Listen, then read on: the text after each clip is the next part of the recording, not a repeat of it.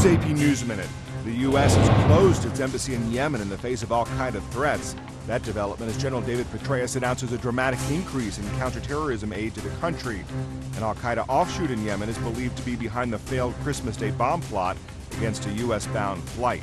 The owner of a Florida motel says a man accused of killing poor relatives with a Thanksgiving dinner checked in under a fake name, paid cash, and stockpiled canned food.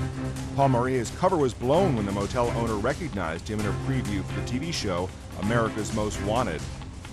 The world's tallest building is set to open Monday night in a ceremony that will include fireworks and tight security.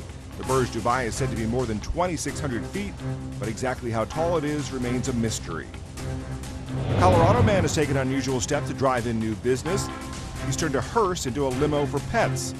For $1 per mile, owners can send their dogs to the Land of Oz kennel in style. I'm Matt Friedman, the Associated Press, with AP News Minute.